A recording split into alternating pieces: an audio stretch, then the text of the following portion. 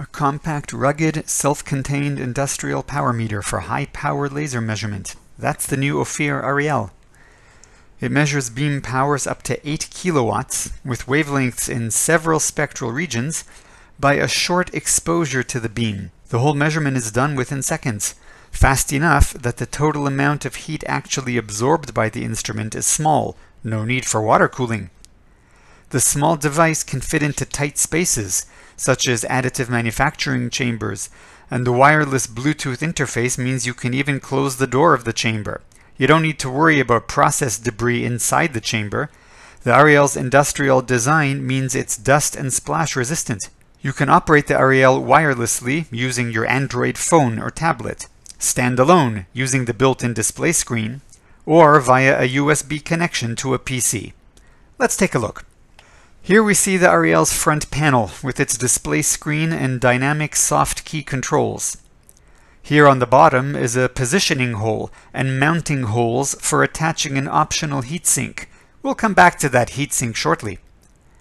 The USB connector is for interfacing with a PC or laptop.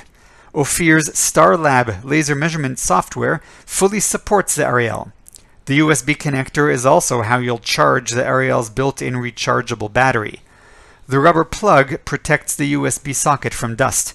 The AR-coded protective window ensures proper ingress protection for the Ariel. It's removable in case you want to replace it with the included diffuser to measure small, high power density beams while staying safely below the damage threshold, or if you need to measure beams in spectral regions, mid and far IR, that require the window to be removed. We'll first have a quick walk around to get to know the Ariel's layout, and then we'll dive in and see how to actually operate it. We'll start our walk around with the display. The most important part of the display is, of course, the power readout. That's where we're shown the measurement results. The Ariel shows us more than just the bottom line power, though. Part of the trick behind the Ariel's ability to measure so quickly is that it treats the short exposure to the high power as if it were a pulse, and it measures the pulse's energy. Energy per time equals power. The exposure time is automatically measured by a built-in fast photodiode, and the Ariel does the calculation and displays the power. To give the user maximum information, the Ariel displays not only the power but also the physically measured energy and the measured exposure time. We can set all the Ariel's working parameters using just a few simple controls. If we're operating it standalone, we have these three buttons: on-off as well as main menu, toggle through the menu items, select a menu item. If we're operating the Ariel through either Bluetooth or USB, then of course we'll do everything through the software. Status indicators show the user the main highlights of current settings and other important information, a sort of heads-up display. These include internal temperature. When it reaches 60 degrees Celsius, the Ariel will show a too hot alert with blinking backlight to indicate that it now needs to be allowed to cool down. Bluetooth status. Whether the window is in, or the diffuser, or we've set one of the other wavelength settings. Battery status. We're also shown here what mode we're in. The Ariel can work in short exposure mode, and it can also work in the more conventional continuous mode for powers all the way down to 200 milliwatts and up to 500 watts. In many ways, the Ariel combines multiple instruments into one. What range or scale we're on. In short exposure mode, note that the scale is in units of energy, since that's what the Ariel is physically measuring. In continuous or CW mode, the scale will be in units of power. Now that we've done our walk around, let's get to work. Remember, the Ariel can be used standalone or via Bluetooth or via USB. We'll start with standalone. After powering up the fully charged Ariel, we'll set the mode using the right-hand button. The more typical usage scenario will likely involve higher powers, for which we'll use short exposure mode. We'll then see the short exposure icon. It looks like a pulse, displayed here, above the button. We could alternatively select continuous mode and see the CW icon. For lower powers, the Ariel can manage to dissipate the heat. From 200 milliwatts up to 30 watts, it can do so continuously. From 30 watts up to 500 watts, it can do so intermittently, up to 20 seconds at a time for 500 watts. We now set the range by pressing the middle button and toggling until the most appropriate range. Note that since we're in short exposure mode, the range is shown in units of energy. We want to select the lowest range that's still higher than the expected pulse energy. Additional settings are done through the menu. We press the left-hand button to open the menu. The middle button, which outside the menu served as the range button, toggles through the menu to the desired item, and the right button selects it. The left button will close the current menu and return up one level. Note that while the menu is open, the measurements are stopped. In the menu, we select wavelength, and then we have 5 options. Window. This includes the range 500 to 1100 nanometers, with the anti-reflective coated window properly screwed in to ensure ingress protection. Then there are 2 separate wavelength settings for when the diffuser is in, instead of the window, for when we're measuring tight, high power density beams. The specifications give the minimum beam diameters for each to help you know when to switch from the window to the diffuser. The diffuser spectral range is divided into 2 separate wavelength settings.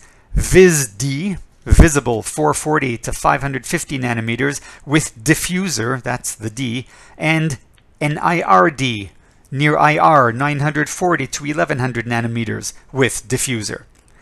These are separate settings since the optical characteristics of the window and diffuser are different, and the spectral behavior of the diffuser is not flat, so the Ariel needs to know which conditions are in use in order to automatically apply the appropriate internally stored calibration factor. The Ariel is also calibrated for 2.94 micrometers and 10.6 micrometers. These wavelengths are outside the spectral range of the window and the diffuser though, so the top cover needs to be left open in these cases. Note that at 2.94 micrometers and 10.6 micrometers, the photodiode will not be able to measure the pulse width, and also the device will not be protected against dust or water while there's no window or diffuser mounted in place. Additional menu items are as follows. Logging. The Ariel logs measurements automatically. In CW power mode, it logs once each second, and in short exposure mode, it logs every pulse. The Ariel's internal memory can store a great deal of data, 32,768 readings. It's designed, after all, to be fully usable standalone. When the log reaches maximum, the oldest measurements will be overwritten. The logging submenu items let you check the memory status and clear the entire log. Under Settings, we have a range of settings available. Backlight toggles the backlight on and off.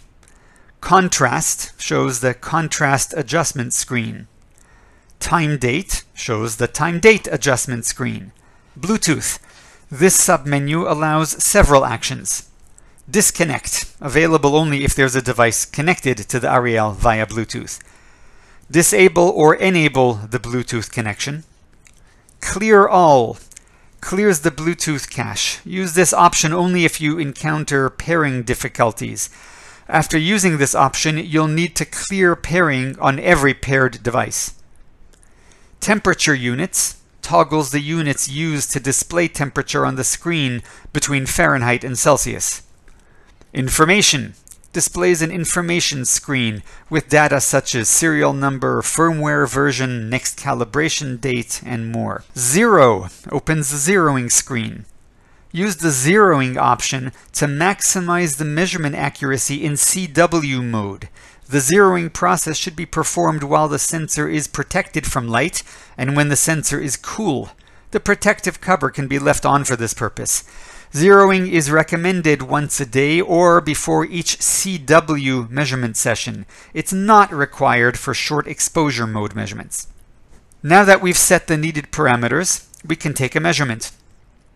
The laser is fired for short exposure, and the readout is displayed almost immediately.